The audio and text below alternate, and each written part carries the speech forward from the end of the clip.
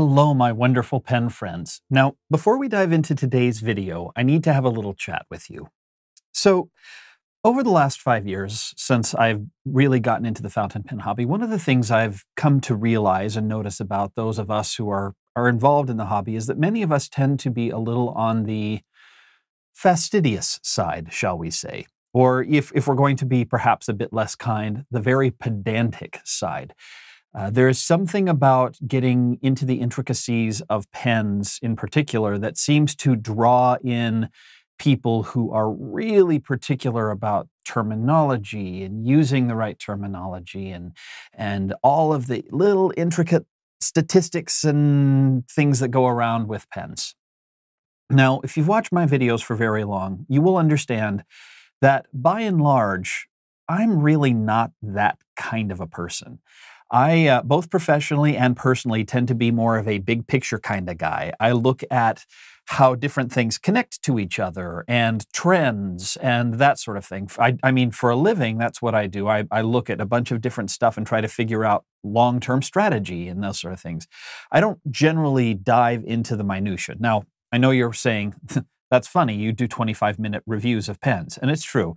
But one of the things I've noticed in doing this is it doesn't matter what I say or how I say it, there's always going to be someone who's willing to dive in and correct me.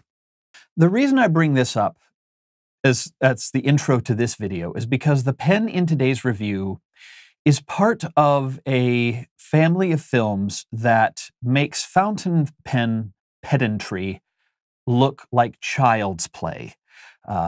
The people who are interested in these films are so interested in these films and so involved with them that any potential little mistake is grounds for diving on and attacking. I'm going to let you know right up front, I don't like Star Wars movies.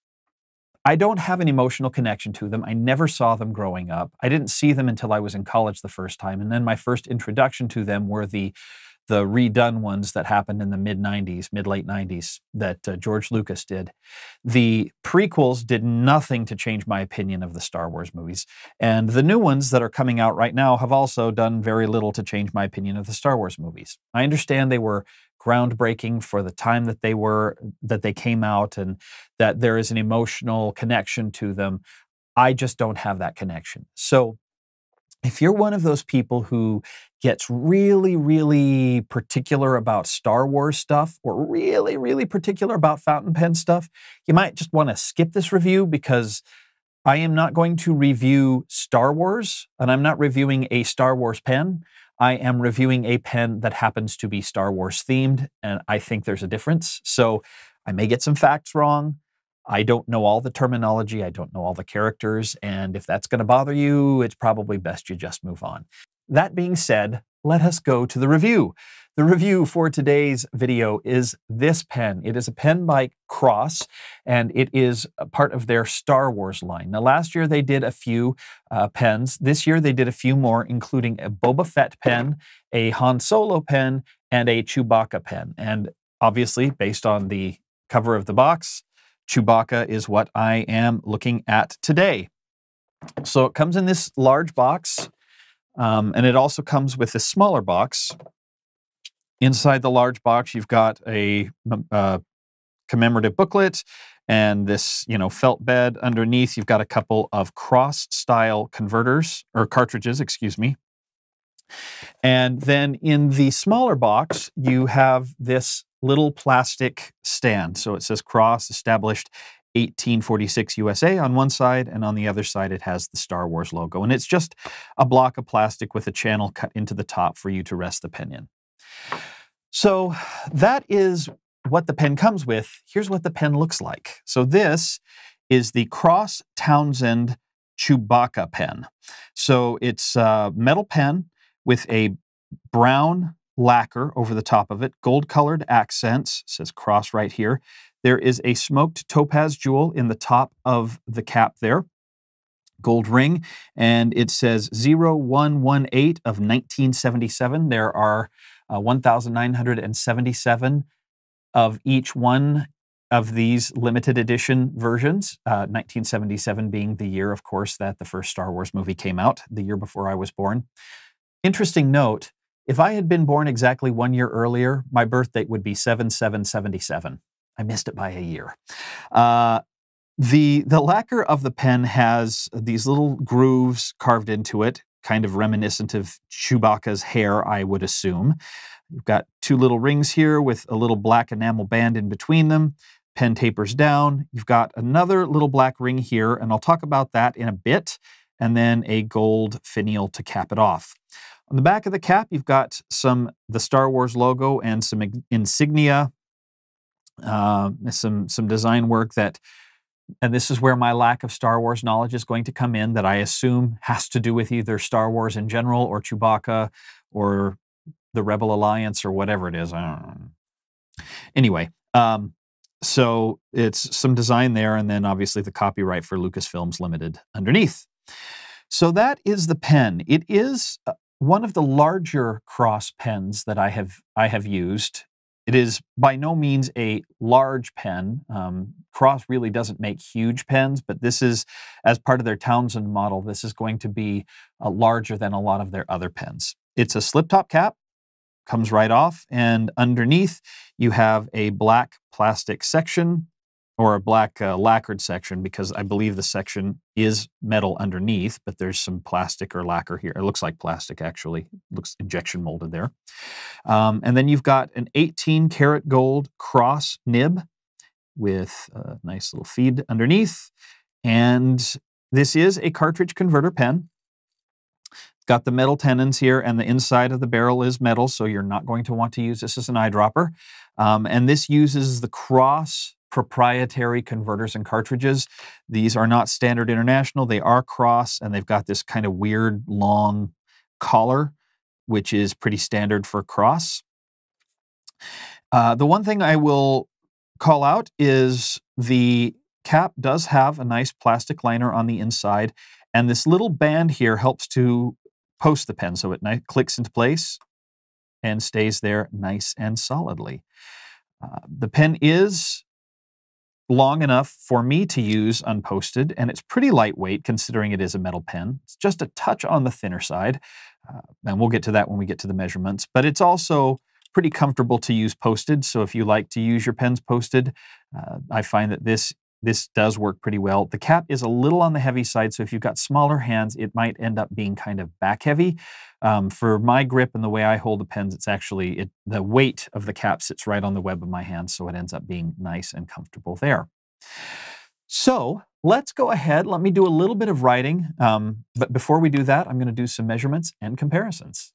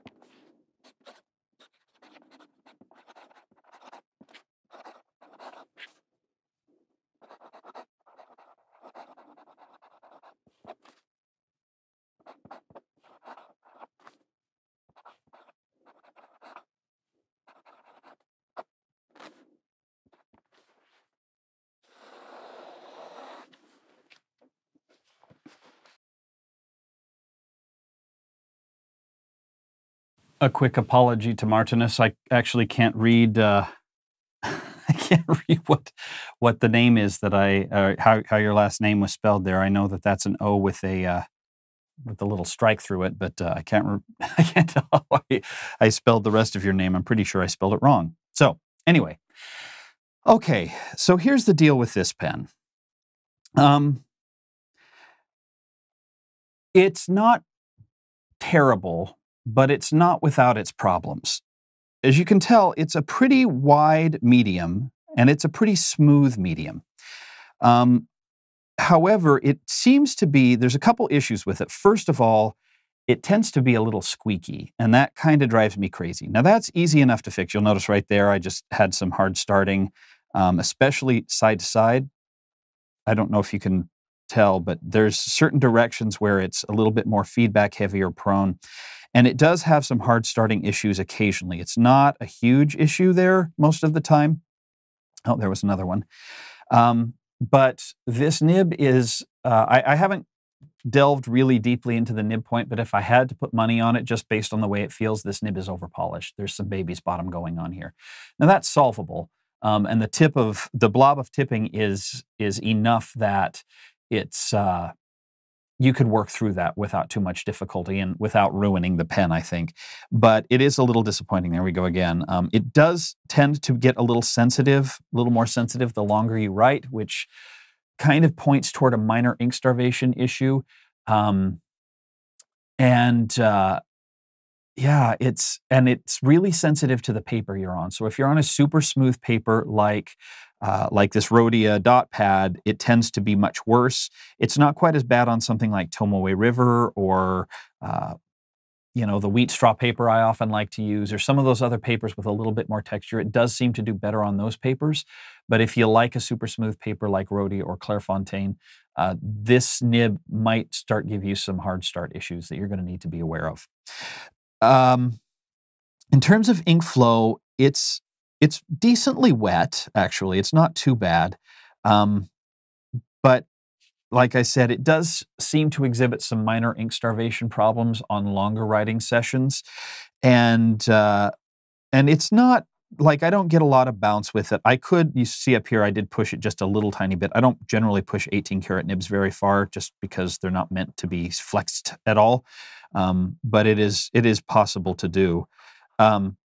It's a little on the feedback heavy side as well, which, I mean, it's smooth, but especially this direction, it's very sensitive. I feel like it needs to be polished better on the upper tip of the nib here, especially if you tend to roll the pen a little bit like I do. Yeah, I wish I could say I loved the writing experience on this pen. Unfortunately, I just don't. It's not very good. It really isn't. It's not terrible, and it's fixable. All of these problems are fixable. It's just not. It's not great out of the box. Comfort-wise, it's actually not too bad. The fact that the grip is kind of tapered here, middle of the grip is about 10 millimeters, so it is a little on the narrow side, but you can go wider. And because there's no step down here, you can hold it even higher up, and the barrel's about 11 millimeters. So you've got between about 9 and 11 based on how you like to hold a pen. And there's really you can't really feel any difference here. And so in the hand, it's relatively comfortable, and it's pretty lightweight for a metal pen, as I mentioned earlier. In my mind, though, there are a couple things that make this pen a little disappointing. One is the writing experience of the nib, and the other is the price. So this is not an inexpensive pen. This lists, the fountain pen version of this lists for $575. Excuse me, retails for $575. That's a lot of money. It's a lot of money for a lacquered metal pen, even with a 14 karat gold nib. So I suspect what you are paying for with this pen is the licensing and the Star Wars tie-in. That I could see being okay with, were it not for the fact that it just doesn't write all that well out of the box. At least this one doesn't. I've tried a couple different inks, And I've had very similar experiences with both of the inks. It's a little disappointing. And at that price point, it is actually quite disappointing in my book. So I think, to be fair, my hunch is that the audience for this pen is by and large not going to be the serious fountain pen collector. It is going to be the serious Star Wars collector who is going to be interested in collecting all things Star Wars, regardless of what they are. In terms of a writing experience, it's okay. In terms of a writing experience, it could be made to be very good. It just is not very good out of the box. It's a nice pen. It's a nice looking pen. I do like brown pens. And, you know, even though it's got gold hardware, and I know some people really don't like gold hardware, it fits with this pen. But as someone who just doesn't have that that emotional tie-in to the Star Wars universe, this pen just doesn't really do it for me. It's unfortunate. I think Cross had the opportunity to do something really special with the Star Wars licensing. Unfortunately, I feel like they missed the mark a little bit here. The nib isn't great, and yeah, it's a little disappointing. So a huge thank you to Gold Spot Pens for loaning the pen for this review. I really do appreciate it.